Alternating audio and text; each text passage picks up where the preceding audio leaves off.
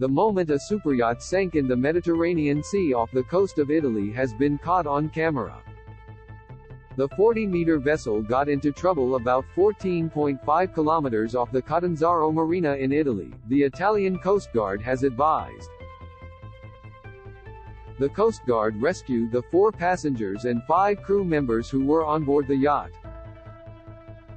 Read more. Whale trapped in Gold Coast shark net. However, the Coast Guard has advised in a statement shared on Facebook that the worsening of the weather and sea conditions meant the yacht sank in a short time and was unable to be retrieved from the sea.